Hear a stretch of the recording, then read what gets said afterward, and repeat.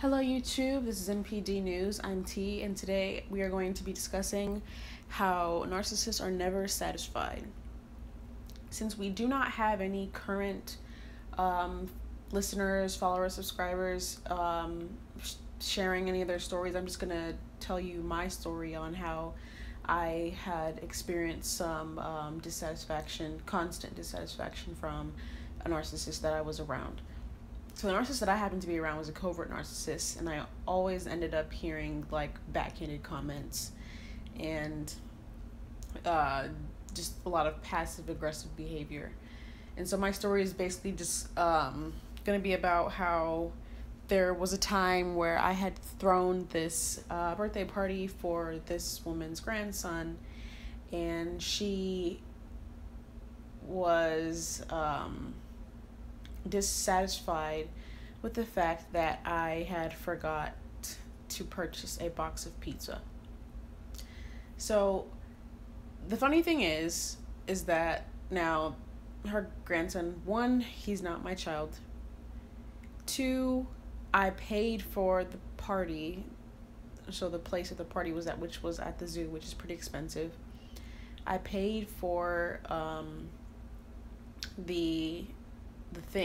the decorations, and I paid for the invitations. So to make the invitations online. So I did all that, and again, this child is not my son, and I did this because I cared and because I loved this child. So I did all of these things, and before we even headed to the birthday, she and her husband were already making food for everyone. So I already previously discussed with her husband that I wasn't going to buy pizza because everybody could buy food or they could eat before they come. He said that he would get it, so I left the whole information packet on the fridge for everyone to look at, and they could make the decision on whether or not they were going to get the pizza. I did everything else. That was left up to them, but they didn't do that.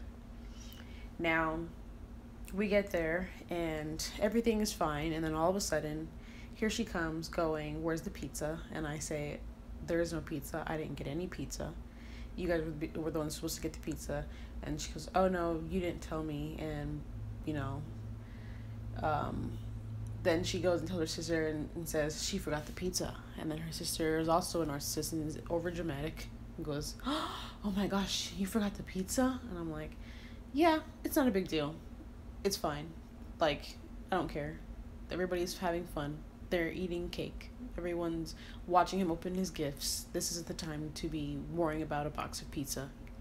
On top of the fact that you cooked food for everyone anyway." So everyone had a good time.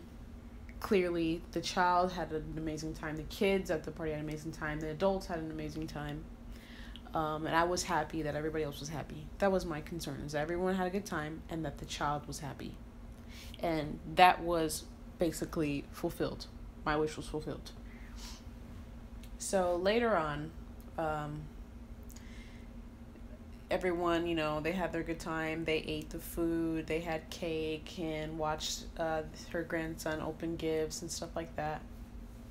We go home, and she brings up the box of pizza again and says, "You forgot the pizza. You didn't tell me." And I said, "Yes, I did tell you. And this packet has been sitting on the fridge for weeks now since I started planning the party. So, yeah." And she goes, "Oh, well, I don't even remember what her excuse was." But to me, I think it was less about the fact that I forgot the box of pizza and more just trying to find something, trying to say what you did wasn't good enough, and if I had done it, it would have been better. It was almost like she was trying to say like it wasn't perfect enough, it wasn't good enough in her eyes. Like, "Oh, you forgot this."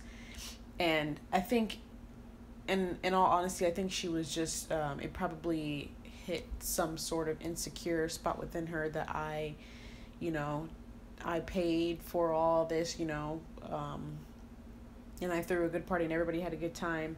It probably hit a place in her ego, and So she decided to get upset about this and decide that she wanted to basically give a backhanded comment and say that it wasn't good enough. And it to me, I think like it was very pathetic of her to do that, because it's like I I think it was very pathetic because it's like your grandchild and the guests had a great time, and you're sitting here worrying about a box of pizza. Everybody is, out there, gone living their lives. They had a great time. They had a good day at the zoo and stuff like that. And you're complaining to me about a box of pizza. And like I said, not to mention, you cooked food for everyone. So, what, you were going to cook food for everyone and have me waste money on a box of pizza?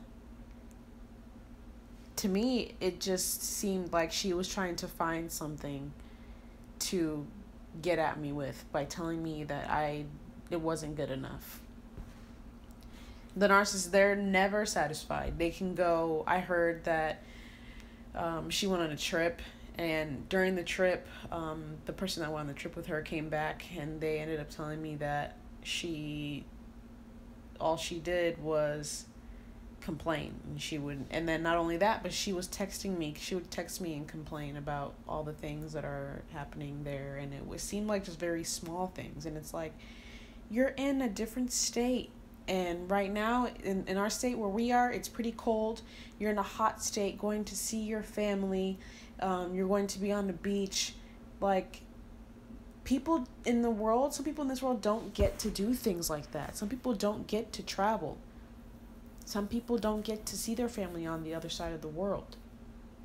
And you're complaining about sitting in traffic? I know there are times where it can be difficult and things can get annoying, but it's like chronic disappointment, chronic dissatisfaction, and it just makes you not want to be around a person like that. But I think that the main reason why narcissists they do that is just to basically try and tell everybody else that they're not good enough. So you can do anything and everything for them, and it still won't be good enough. You can give them so much love and attention, and they'll turn around. This person will turn around and say, "Hey," have a conversation with them, say, "Hey, how you doing? I like your hat," and that'll be it. And the narcissist will say, "You don't give me enough compliments." And you can give them compliments all day, every day, but you give somebody else the compliment, that attention is taken away from them, and they're dissatisfied, they're unhappy, they're angry. There is nothing that you can do to fill a narcissist up. You can do anything and everything, give them everything that they ever wanted and imagined, and still they will be dissatisfied. So it is not a problem with you. And I knew that there wasn't something wrong with me, that I did the best that I could. I knew there wasn't something wrong with me, that this narcissist just decided that she was going to tell me that there was something wrong with me because she was probably feeling some type of way about herself. So, yeah, the narcissist is not fulfilled within themselves. They're not happy with their lives. They're not happy with who they are. They're not happy with pretty much anything. They're empty. And the only person that can fill a being up is that being itself. You can only fill yourself up. Your friend can only fill their self up. Your husband can only fill himself up. Your wife can only fill herself up. Your mom can only fill herself up. You cannot fill somebody's cup. And if you do decide to fill somebody's cup, you are taking away from your own cup. And eventually you're going to lose yourself. And this is why people that are with narcissists that constantly fill up this narcissist cup, their cups are empty. Their cup starts to become empty, and they feel like they're losing themselves. And you hear a lot of narc survivors say that they're losing themselves when they are with narcissists. So it's very unhealthy to even attempt to try and satisfy a narcissist, because they will never be satisfied, and they can only satisfy themselves. And the only way to satisfy themselves is to look within themselves, and they don't like to do that either. You have to look within yourself to figure out what's working, what's not working, why it's not working, and what you can do to change that. And sometimes what isn't working is difficult to look at, and why it isn't working is also difficult to look at. And narcissists aren't good with things that are uncomfortable. They're not good with discomfort. And so that's why they don't change, because with change comes pain. And narcissists don't know how to handle pain. They don't know how to deal with pain, so they can't change, and they won't change.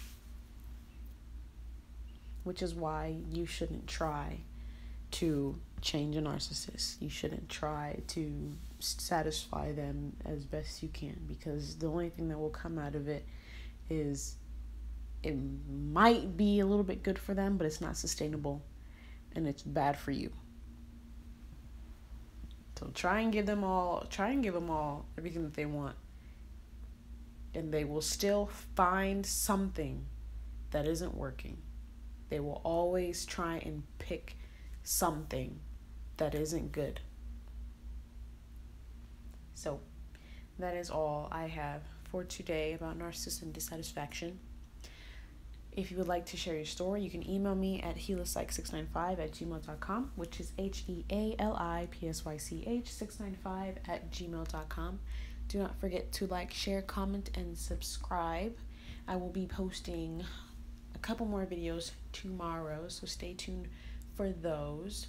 Again, if you want to share your story, please email me so I can definitely spread other stories so that other people don't feel alone in this narcissistic,